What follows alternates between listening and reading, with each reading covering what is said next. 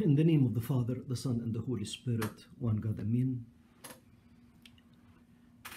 Well, it's very difficult not to talk about the death of George Floyd.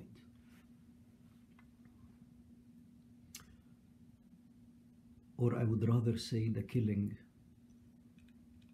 of George Floyd.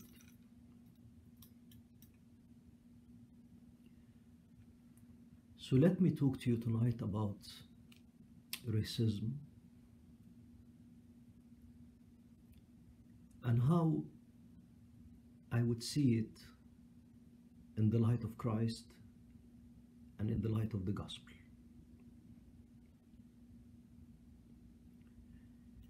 It's very wrong in my mind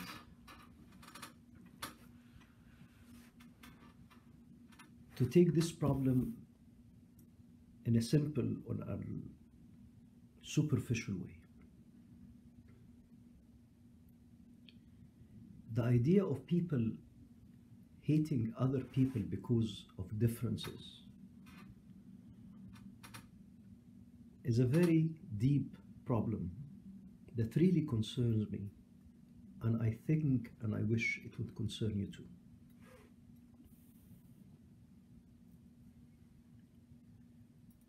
It's becoming, in a way, accepted that people would hate other people because they are different. Whether the difference is in race, color, religion, weight,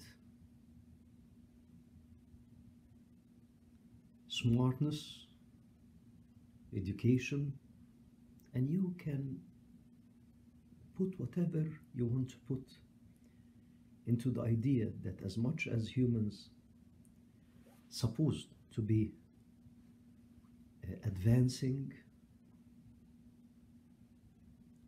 when it comes to discrimination, we're actually regressing.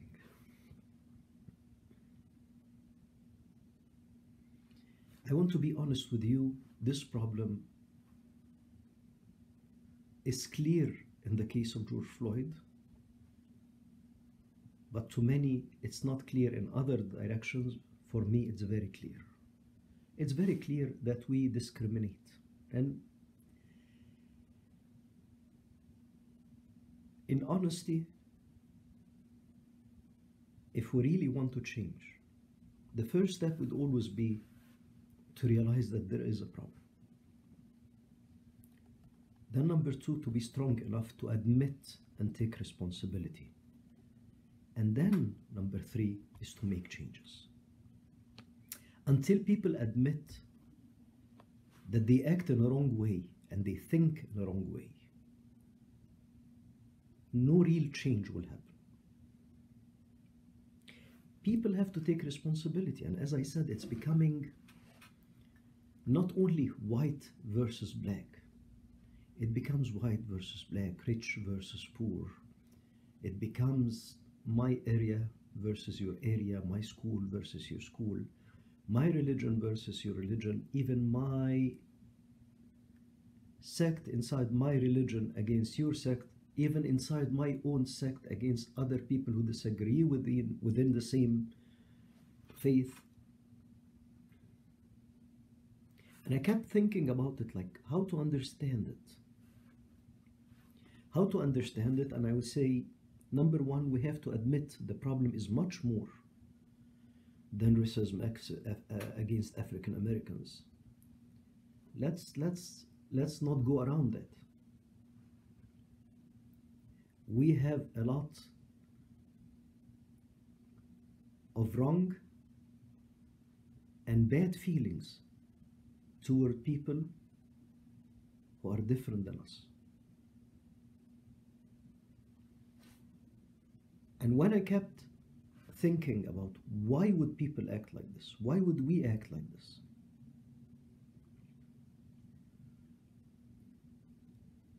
I found that it's all about self-esteem. It's all about how you feel about yourself. You know, self-esteem is how do you value yourself? And there are two wrong ways to value yourself. One of them is to try to be more than what you really are. To feel good about yourself, you balloon your self-esteem. You just try to make what you have looks much more than what it really is. And the second thing, which is even worse, is to make less of what other people are. So, because you have a problem with self-esteem, because we all have a lot of insecurities, to feel good and to feel secure, it's either by convincing ourselves that there is something about us more than what really is, or to make less of others, to bring them down so that you would look higher.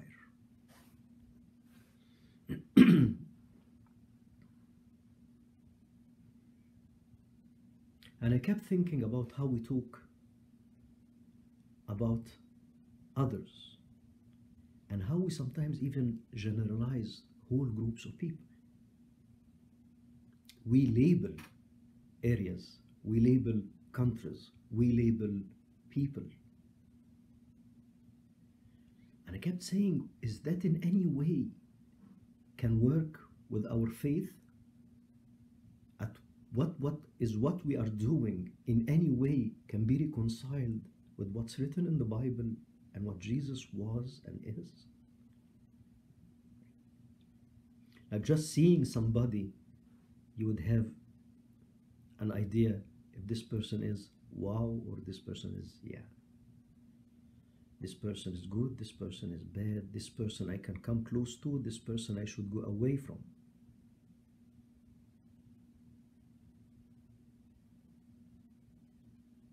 And can this be reconciled in any way with our Christian faith and our Orthodox faith? It's very sad if we really want to see the truth. It's very sad how we think about others. We're very sensitive about what others are talking about us. Like, we're so sensitive when we're persecuted, when people make less of us or make less of who we are. We become really angry, we become very sensitive, and rightly so, because nobody should make less of us. But what do we do? How do we think? How do we feel about others? Do we really treat them in a fair way? Do we really value them in a fair way? Do we really love them in a real way? Do we really hope the best for them? Do we respect them for being different? I want you tonight to do the difficult thing. The difficult thing is to be really honest with the self. Really, this is not a talk for people. It's a talk for me and for you. I don't care what people are going to think about what I'm saying tonight, as long as some people are going to take it in a sincere way and really change things in their lives.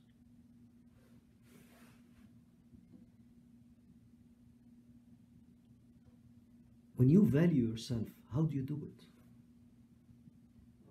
Is it coming from real righteousness and real good things that you worked hard to attain inside you?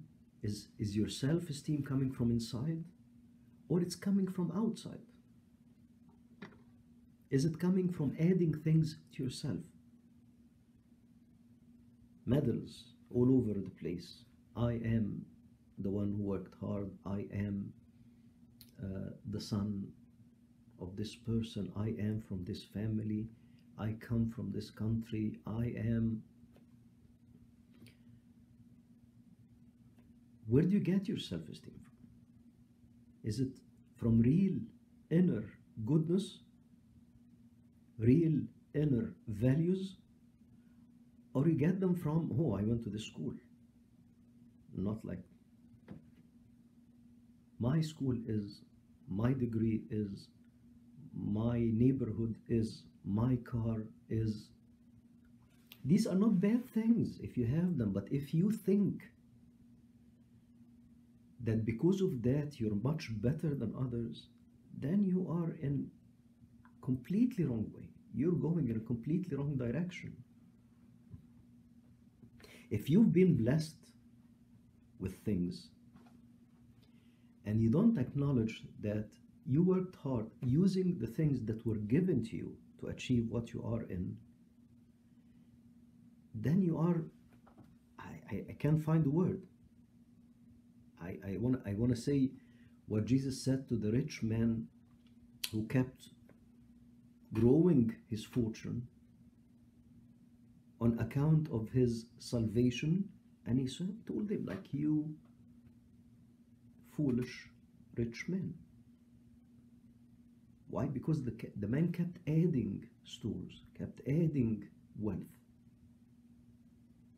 but inside there was negative wealth, there was negative goodness.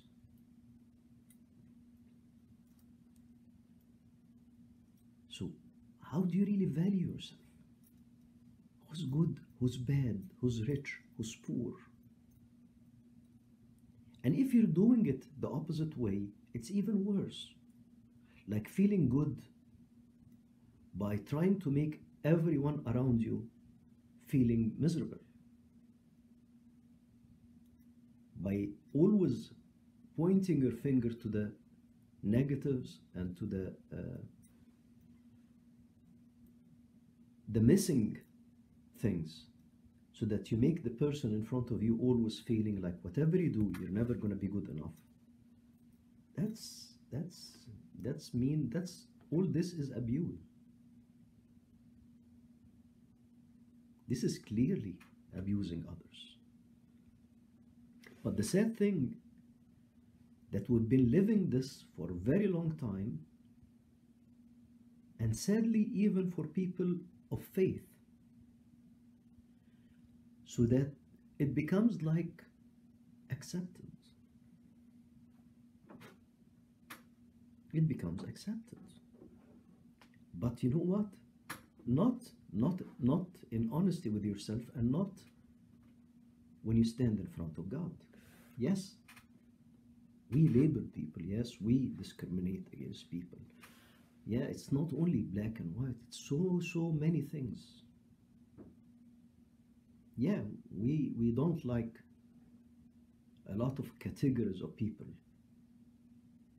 for no reason or for a wrong reason, and we also like a lot of categories of people also for a wrong reason, which is very superficial but very dangerous. So the problem is, in my mind, two things: superiority that you have created, superiority of who you are as an individual or as a family or as a group or as a religion or as a country or as a race. And number two is making less of others. It can be direct or indirectly, in so many ways. It can be in words, it can be in acts, it can be in behavior, it can be by looks.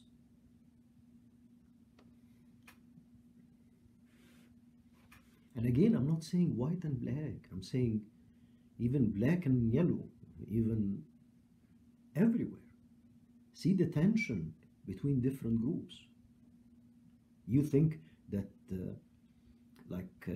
yes, now it's very clear the racism after for the African Americans, but don't forget, like, how do African Americans behave when they see someone who's not African American? Maybe you're not going to like what I'm saying now because it's not the right time, because you're hurt they are hurt so much, but I'm talking generally. How do we feel out people are of different colors and race and backgrounds? The problem is very deep.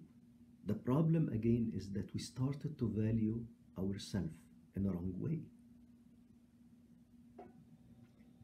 You start to find your place within the environment by either ballooning who you are, magnifying to be superior, or by stepping on others to bring them down so that you will feel you're a big thing. Why? Because we have no clear definition of what's good and what's wrong. What's good and what's wrong? The value of things are not clear. Who's good, who's bad? You think like you come to church and you serve in church and you have a name in the church and you talk about Christ and you carry the Bible. But after that, when you sit with your friends and you talk about people of another religion and you make less of them, do you think this is in any way something that can be reconciled? Like, can you put both acts together and say this is a normal behavior? You tell me, but it's wrong. Belief doesn't make any difference. I'm not saying you agree on every belief, but there's difference between disagreeing with the belief and respecting people. And respecting their belief because that's what they have been handed. The idea, the third point that I want to talk about. So the first point was admitting that there is a problem and looking deep into it. Number two is like self-esteem and how we measure ourselves. And this is, I think, the core of the problem for all of us.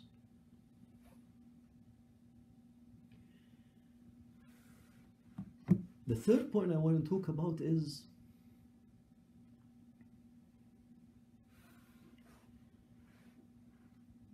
how do we see Christ? Like, where did it come? The gap between Christ and us. And I'll explain this. Like, if you read the Bible carefully, and look to the character of Jesus Christ, his behavior, his talk, his attitude, then you like it and you call yourself Christian because you're following Christ. Isn't that what it is? Christians are people who believe in Christ, who follow the steps of Christ.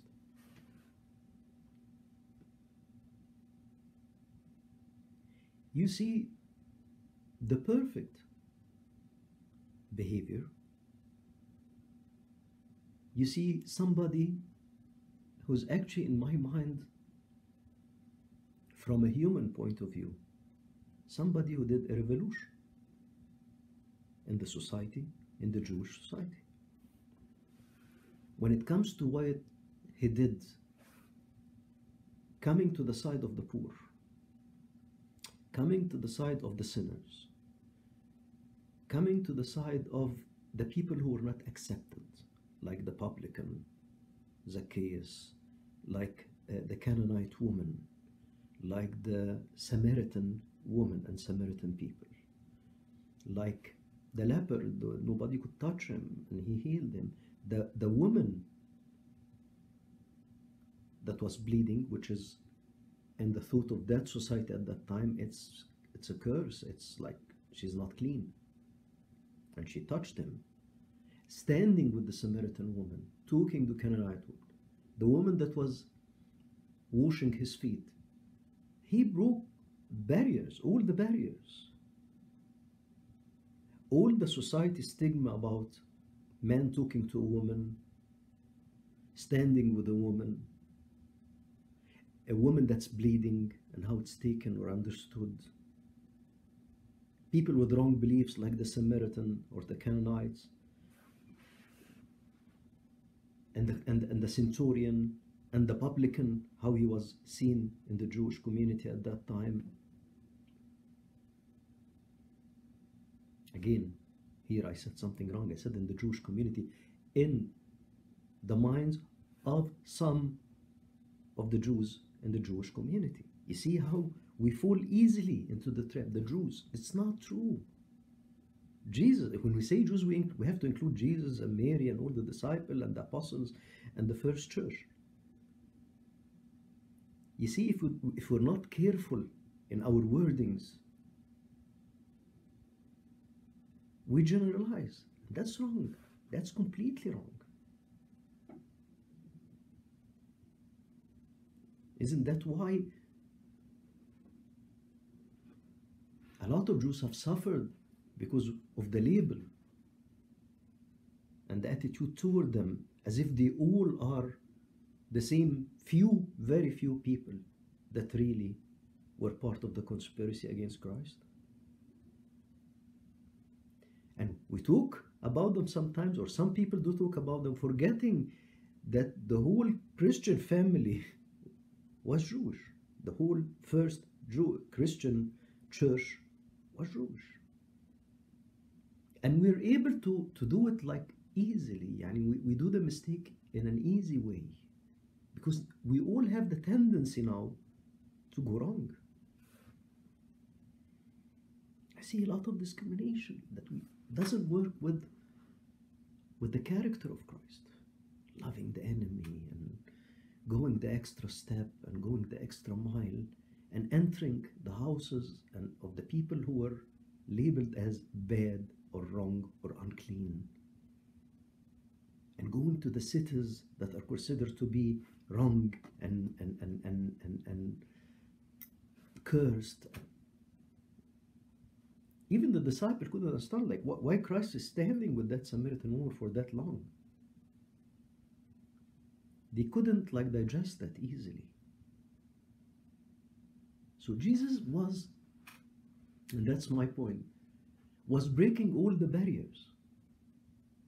And now every Christian sect is thinking like we're the one who are really following Christ the right way.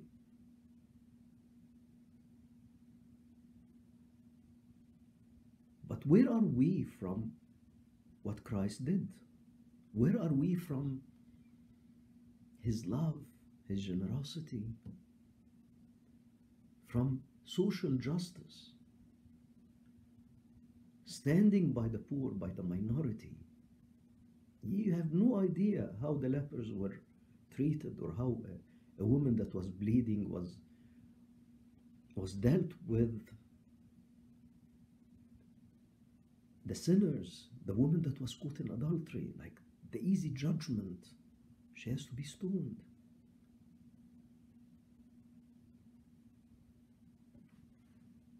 Are we Christians? Maybe we need to ask ourselves, are we really Christians? Are we really following Christ? Do we really believe in Him? Because if we do that, then there is something wrong. There is something major wrong. Either we don't believe,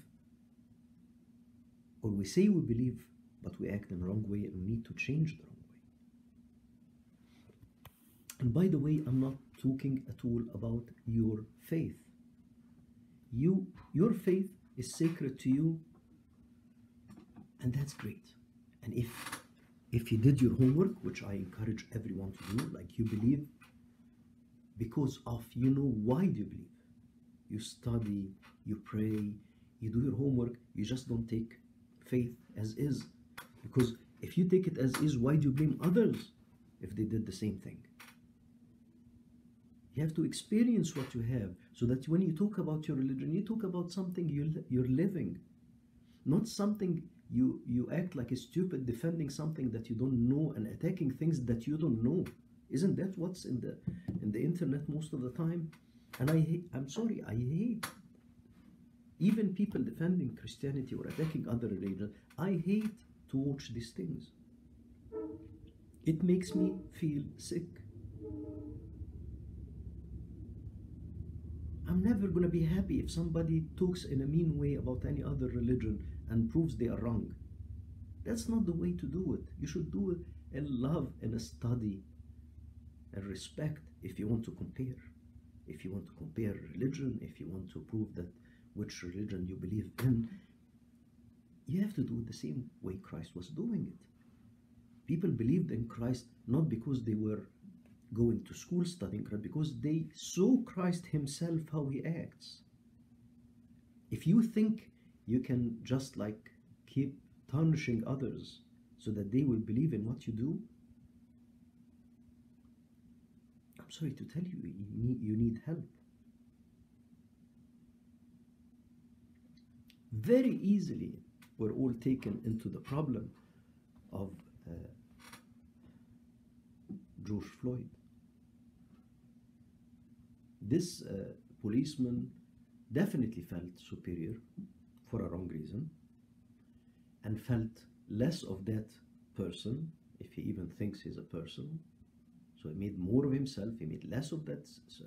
He has his own way of believing and thinking, and he convinced himself of completely wrong things and wrong idea about others.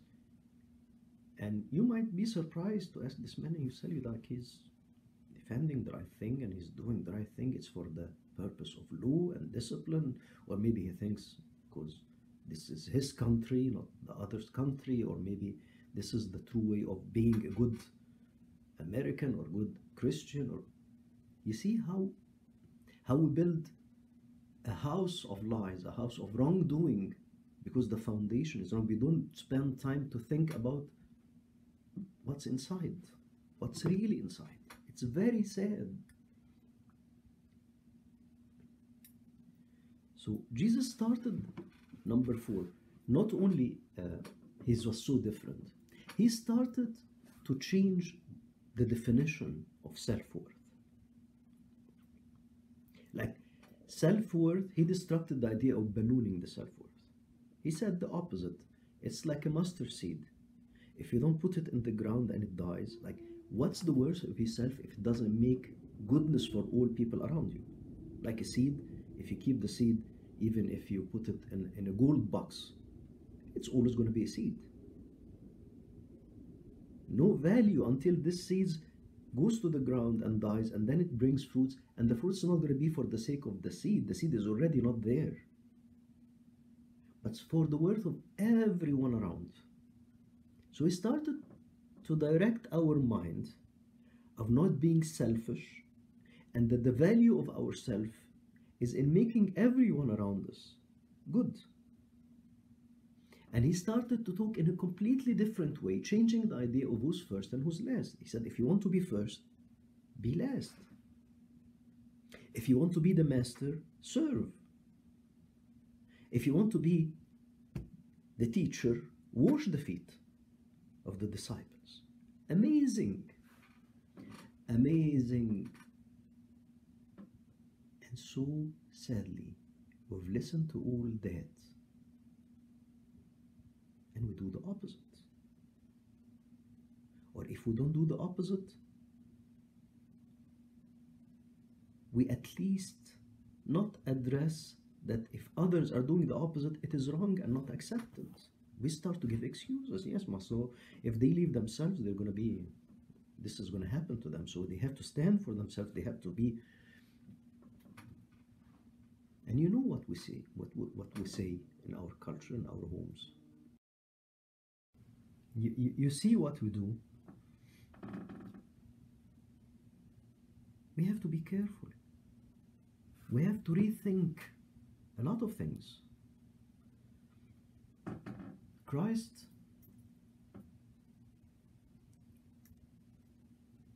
changed the idea about happiness and sadness. Happiness and joy is in giving, not in taking. First and last. Strong and weak. Rich and poor. Who's rich? The one who's able to give, or the one who has the money and dying for more?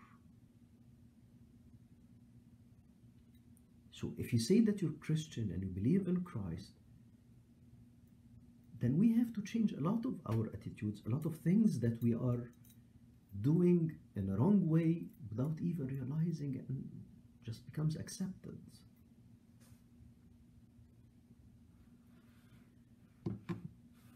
My dear brothers and sisters, I had to talk to you because this was really a heavy thing in my mind all the last days and weeks, even before the death or the killing of George Floyd.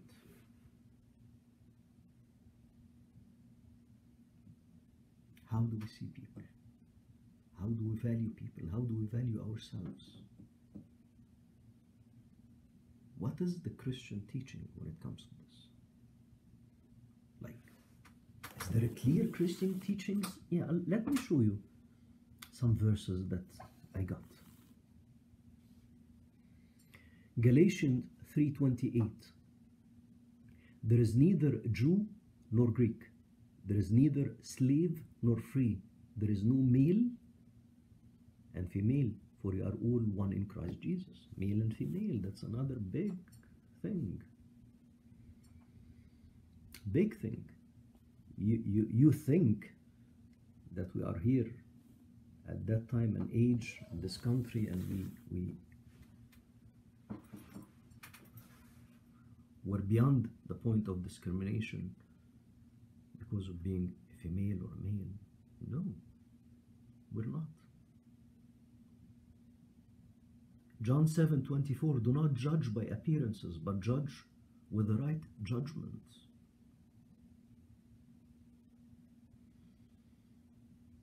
A new commandment I give to you, that you love one another, just as I have loved you. You also are to love one another. And remember, when Jesus loved us, we were yet sinners. Remember, James 2:9, but if you show partiality, you are committing sin and are convicted by the law as transgressors. So transgression here is because you are showing partiality. Revelation, I love this one, 7:9. After this I looked, and behold, a great multitude that no one could number, from every nation. Listen carefully. From every nation. From every nation. From all tribes and peoples and languages, standing before the throne and before the Lamb, clothed in white robes and palm branches in their hand. From every nation, from every tribe. It's not like we in different countries. No, from every. Those who wish like to be the one and only one who has the privilege. Yes, if what you have is the right thing, keep it, cherish it, live it. But it's not your business to exclude others. It's not your business to be the judge.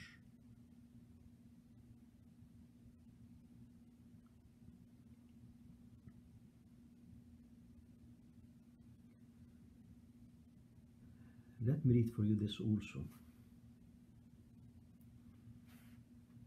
Ephesians 4:32, be kind to one another, tender-hearted, forgiving one another, as God forgave you. Nehemiah 13:3, as soon as the people heard the law, they separated from Israel and those from other foreign descent. That was the attitude that time. Colossians 3:11, here there is not Greek and Jew, circumcised and uncircumcised, barbarian, Scythian, slave, free, but Christ is all and in all. See this one, please. Listen to 1 John 2:19. Whoever says he is in the light and hates his brother is still in darkness. Who is his brother? Who is his brother? Remember the Good Samaritan, the story of the Good Samaritan? Like when God said, love your God from all your heart, and love your neighbor as yourself. So somebody asked, so who is my neighbor? And he told them the story of the Good Samaritan. The Good Samaritan, according to the Jewish teaching at that time, is a heretic, is going to hell. It's like he has no chance. They are wrong. Remember the Samaritan woman when she said to Jesus, why you're talking me and you are a Jew and I'm Samaritan? Because Jews did not even talk to Samaritan. Talk. And here comes Jesus in tenderness and complete love, said, woman, can you give me to drink? Like, I am the one seeking you. My brothers and sisters, I'm sorry if I didn't give you the usual Bible study tonight, but I think this issue is very important. And going back again, like, it's not only white and black. That's the incident now that's very clear that brought this into the front, and that happens, by the way, a lot. And if you don't see that also, you have to ask yourself, why can't you see it, though it's very clear? But as I said, it's not only white and black. It's even black and others and black and yellow, Spanish and everything. And religion against religion, and even inside every religion against other sects of the same religion. Number two, go deeper a little bit. It's all about self-worth. You want to feel good about yourself. You don't want to feel weak. You want to take away the insecurity. So what do? You either balloon what you have, make it huge from outside, or bring others down. Beware, you might be doing this in your own circle, in your own family. Yes, in your own family, in your own church, in your own community. You bring others down so that you would look more than what you really are. Number three is like, what did Christ do? How did he behave? What did he say? What are Christian teachings? They are very clear. If you can't see them, there is a huge problem. If you can still believe in Christ and in Christian teachings and you act like this. The number four is, you need to look deep into yourself. And you have your worries and you have your own insecurities. Please, that's not the way to change them. The change comes from inside. The value comes from inside. Build what's inside. You're going to be loved, appreciated, and you're going to be the first. Once you really take care of what's inside and make what's inside really good, work on yourself from the insides. The Bible says in John 8 that you shall know the truth, and the truth shall set you free. And my request to you tonight is, sit with yourself and seek the truth. Seek the truth. Condemn the wrong behavior. Put it into the light. Because that's the only way you're going to be free from a very wrong way of thinking that, again, is not only about us or them, it's all over the map. It's all over the map. Discrimination in all dimensions, in all sides is there. And maybe it's time to set yourself free from a false self-esteem and start to build a real one. Look to Christ, listen to his words, and may his words set me and set you free, and glory be to God forever. Amen.